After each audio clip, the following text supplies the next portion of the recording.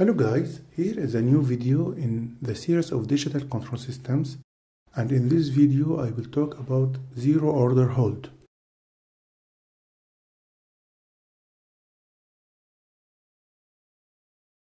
As you know, in digital control system, the control algorithm is implemented in a digital computer. So we have a lot of elements. We have analog to digital converter, we have digital to analog converter,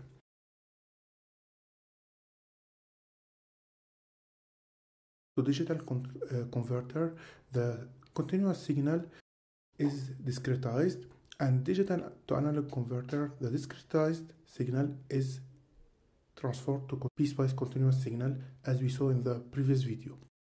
For the zero order hold, as ZOH, it maintains the signal throughout the sampling period T to get a discretized signal. What is the model of zero order hold? It is given in this transfer function. We have 1 over s minus exponential minus st over s, where t is the sampling period. So we have this transfer function. Let us take an example to see how to use this in practice.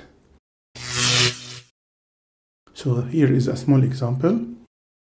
We want to discretize, so using a sampling time t, the following system. We have this transfer function. It is a second order transfer function. So here we have h of s, and here we have the transfer function of zero order hold. And we want to find the equivalent in discrete time, or the equivalent discrete time transfer function. So here we have the multiplication of the two blocks, the transfer function of the zero order hold and the transfer function of the system.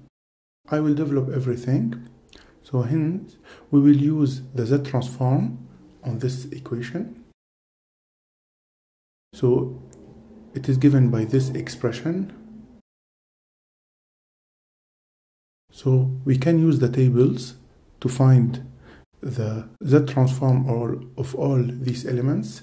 So we have the Z transform of 1 over s square, 1 over s, and 1 over s plus 1.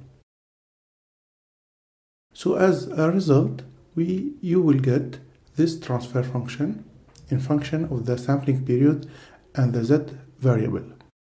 So let us take t equal 1. So we will get the following transfer function.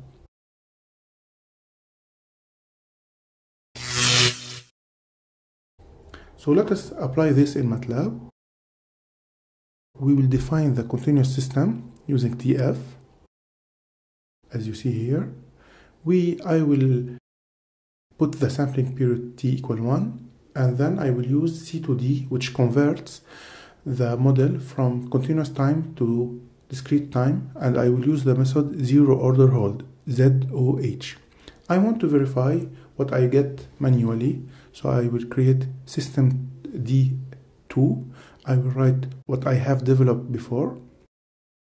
Here I'm using convolution to make the product of two polynomials, and I will put the sampling period t, and as you see, we get the same result.